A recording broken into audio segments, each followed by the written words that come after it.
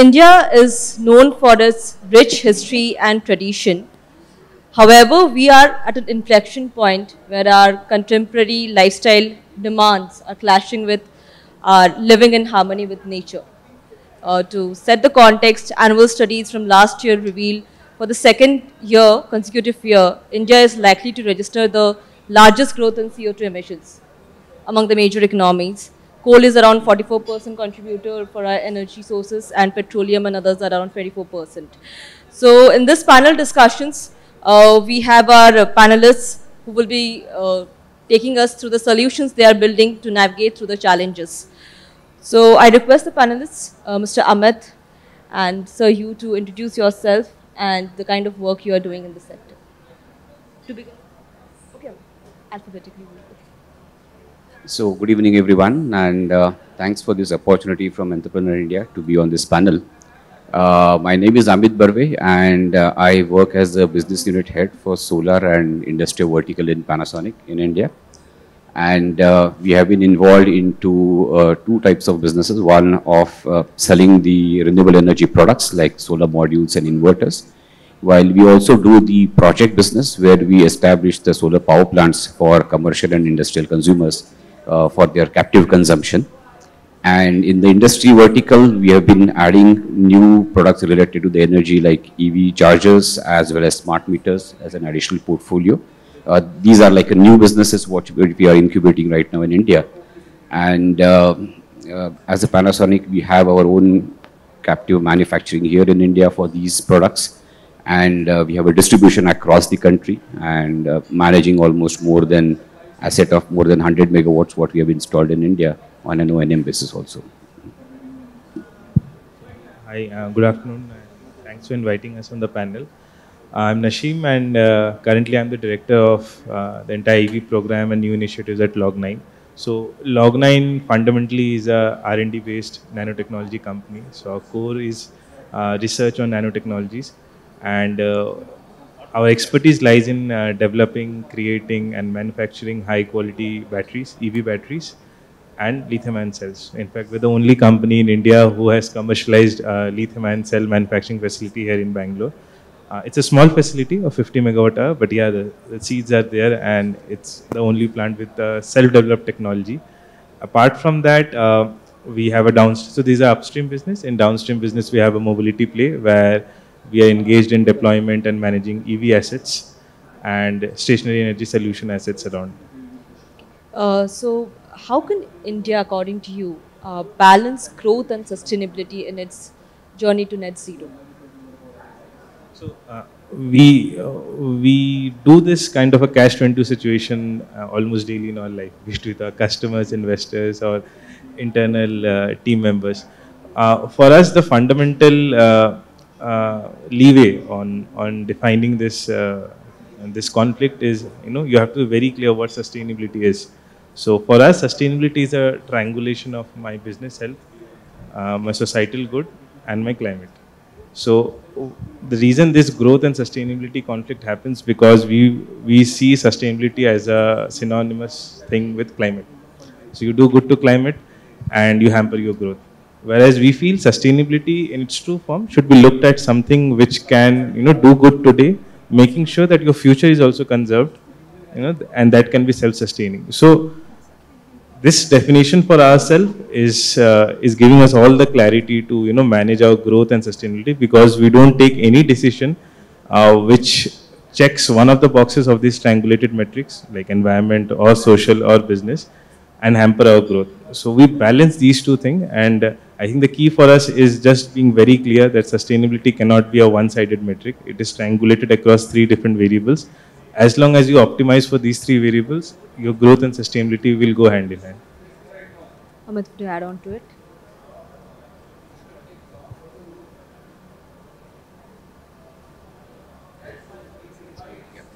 So in my opinion, actually, climate change is real. Sustainability is the need of the time, actually. Yeah.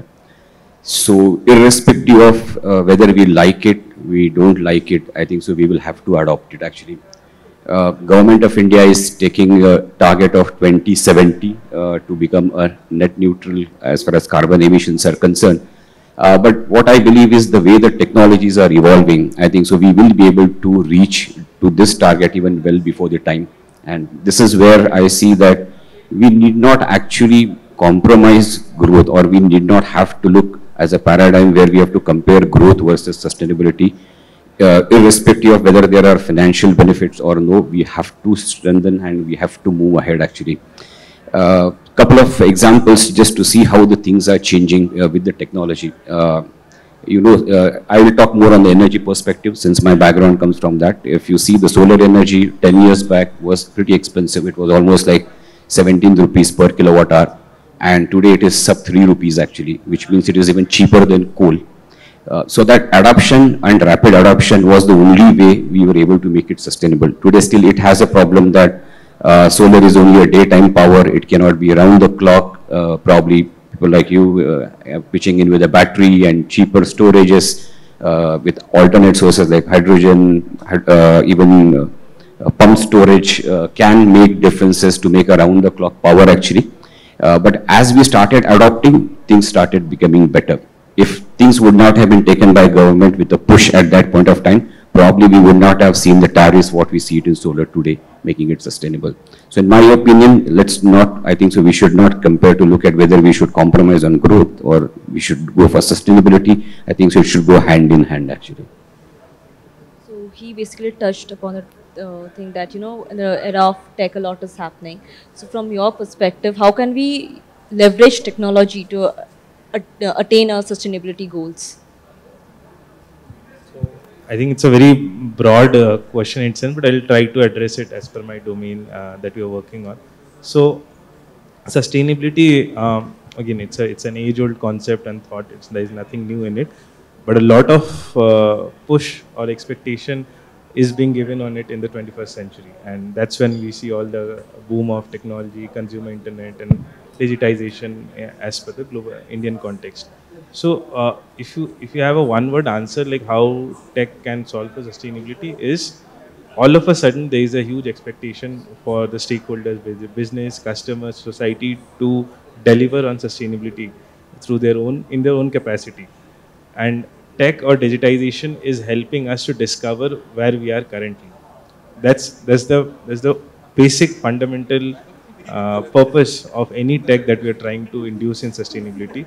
Forget about, and I'm talking purely from the Indian context. I'm not going to take it in a leaps and bounds across any global context. At least in the Indian context, any tech or digitization that's happening to enable sustainability is to make sure that people or the stakeholders who are supposed to deliver on the expectation of sustainability are aware where they are currently. So be it an IoT device, be it any application, be it any platform that's coming in, a lot of stakeholders are adopting them or using them just to discover that, okay, this is my current emission, this is where I am currently in, this is where I should be, and this is where I can be. And as long as any tech that is coming in this ecosystem to direct the stakeholders, not forget about large organization, be it a common man like you and me, who uses there are a lot of applications or platforms available for consumers to discover what are their daily carbon footprints. So all this technology which can just make people aware where they are currently is at least more than enough for the current scenario to enable sustainability in their own sense for every stakeholder in their own capacity. Thank you. You also touched upon the point of funding, right? So do you think we need to bridge the gap between funding and climate change? Yeah, it's an interesting thing. If you see, again, going back to how the scenario has been evolving in India. 2011, when the National Solar Mission started, actually, solar was pretty new. It has been only being used maybe on off-grid projects in India, which was very small in scale, not much amount of proven performance in India. Technology was still getting adopted, and there was a dearth of funding because no one was ready to come ahead and put the money into the projects actually. And the severity of it was felt that the projects were not moving ahead in spite of government pushing everything. There probably government made a very, I would say, bold step to come with a kind of SPVs where the funding got channeled, the government funding got channeled through NTPCs or SECI, so that the money is available onto the block rather than just looking at private equity or other sources of funding. But as the technology started getting established, you start seeing the performance of these projects going as per what was expected in terms of performance. I think so that funding bridge or gap actually just went on going up. To an extent today we can say the available line of credits on solar projects is in excess. In fact, it's not getting utilized fully. So today more or less all the projects are getting properly funded actually. But this has happened over a period of a decade when the performance of a new technology got established. And I think so today we stand on the cusp of many new technologies getting launched in India where there is no proven track record and performance. I think so there has to be an enabler from the government to push this actually. Because once that happens and it starts rolling out to showcase the performance, I think so that is the time when the funding will also be available. Yeah, and I don't think so there is lack of capital into the market. It is only whether they would like to put the money at this stage or wait and watch before they really put the money into it. Do you want to add on to it? Yeah, like pretty valid point, like I know how, and it's coming from a live journey of how government and all the organization can intervene to come across this development. But for me, I think it's a function of risk. So every capital provider, be it a private capital, be it government capital, or be it any capital, public capital, is expecting returns, and again, and the returns are coming at a cost, and that's tied to the risk that is applicable in the market and the risk that they understand, and again, what is the appetite to take that risk. So I think what Amit said is like, I know people are waiting and watching to jump into the in the foray or how technology unfolds. I think a lot of the stakeholders are lacking, who are sitting with this capital, are lacking the understanding of the risk. And even if they understand the risks, they are not having the appetite to digest that risk because it's fairly new. So if you ask me, fundamentally, again, we have developed newer technologies, we have pushed new technologies in the market, be it in lithium ion, differentiated chemistries, batteries, cell technology, which nobody understood in the market. But again, we have a technology which nobody understands. So, and again, we banged our head across multiple capital providers, consumers, and we developed one fundamental thesis, like, it's a risk which people are failing to understand. So we figured out, okay, risk is a business of insurance companies, and they're insurance companies, reinsurance companies who understand it better than any capital provider. So I think a lot of it can be solved if a lot of these risks are tied up into a product which can be harnessed by entities who are in the business of dealing in risk, and that can accelerate this entire thing. You said when you began, it was like, most people did not understand the technology what you were working into. So no, people understood the technology, but again, that they didn't understand the risk, and that has a premium attached to it. So if I'm coming with the technology, it's good, but again, nobody is willing to pay a 3x price for it, because again. So from the time you began and now, so do you see an improvement? Yeah. So again, that's what I'm saying. When we started, when all the premium pricing were there and customers were sensing the benefit, but again, not willing to pay the price, because it's a risk. So we needed someone to fund the risk. So we started our journey by engaging a lot of these insurance companies, and again, entities who are in the business of dealing with risk, and slowly and gradually, those are in the back end now. So earlier, all these entities who are in the business of dealing in risk used to be at the front end to take all those exposure. Now they're at the back end, because in the preceding 3 to 5 years, people have understood, they have seen enough data, they have seen the trend, and now they don't have the need to have a third party to underwrite the risk further. So I think a lot of it acceleration was done because of the presence of strong underwriting from entities involved in dealing with risk. You want to add something to it? So this risk factor. My closing statement was on risk, but we got it midway. So. No, but I think so. What I mentioned is also a very interesting point, is that understanding of the technology is the key of it actually, and then how much are you ready to take the risk, and having a knowledgeable people about the innovation and industry on the part of funding agencies is very, very equally important. I think so that way on the energy side, especially the reason why probably solar moved very fast was there was enough knowledge into the market, there were enough experts into the market, even though may not be in India. I think so there were a couple of experiences which have already happened in Europe and Western countries actually, where the talent was already there. They have underwritten the investments which have been done in those regions actually, if not in India. And they had that experience which could be deployed here. So a lot of Indian banks also took the expertise, especially coming from Europe, where Germany was a leader in this particular segment. And that is the reason probably they were able to move pretty fast, as probably compared to other technologies where probably we see struggle happening as far as the funding is concerned. From a consumer point of view, if I look at environmentally friendly products, they are a little costlier as well. So do you see the space improving? Is there an increased number of the sales number, if I say, of are people consuming more of the premium products right now? In fact, it's a mixed bag, I would say. On the consumer side, the adoption has been slow, no doubt about it. But today, especially the energy-related products are still financially viable. So they are sustainable as well as financially viable. The paradigm right now, as far as consumer side is concerned, is how can we popularize it? How can we take the messaging to every household? Because the adoption is still limited because of the lack of awareness. Maybe 3-4 years back, I would say lack of funding on the B2C side. The funding was more on the B2B and larger projects actually, but on B2C side it was lacking. But today if you see that ecosystem is getting well developed, I think so there are a lot of NBFCs who have come up with the products which are very easy, and as of you go into the retail outlets and buy your white goods, I think so it has gone to that level actually where it is becoming more simplified.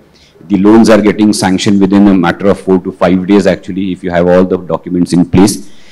So as far as funding mechanism, availability of funding products, everything is in place as far as B2C is concerned.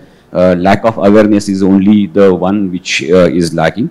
But I think so currently if you see the way the government is pushing with different schemes and other things, that awareness level is also going high. And especially in solar, what we have found is that there is a good amount of niche customer who do understand their role in the society towards the net zero, or at least helping the environment to make it better. And if the case is very close, whether it's a financially viable or not, if it is still not working out, they don't mind paying a bit amount of extra buck just to have it, because it's a futuristic and they say this is good for my future, for my next generation. So Panasonic is a global company. So I would like to understand, what are, in terms of supply chain, so what are the in-house solutions you are building for procurements and to bring down you navigate the challenges about? Yeah, I think so at Panasonic we are doing multiple things, I would say. First and foremost, Panasonic Global is running an entire campaign called the Green Impact. Under Green Impact, we have taken our own goals of mitigating 300 million tons of CO2 mitigation by 2050. And the first goal is that we change ourselves first, that we become net zero, then enable the consumers to become net zero, and taking as a third step is to give the technologies to the third party to make them net zero actually. So in the first goal, our internal goal we have decided is by 2030 we want to make all our operating units globally net zero. And I'm very happy to say that almost 30 units are getting converted 100% on renewables by next year. 7 units are already running, and this is made using combination of solar, storage batteries as well as hydrogen fuel cells. So these factories are all totally running now on renewables around the clock power. So these are the initiatives which Panasonic has taken internally, and including India, all our plants, 7 plants in India are having the entire solar rooftop filled up. Almost like 20% of the energy currently is being using renewables.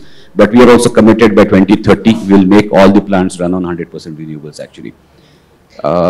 Maybe another initiative I would say is that on the supply chain side, what we are doing actually. So we are going very close to the places of consumption actually. That's another strategy what we have done.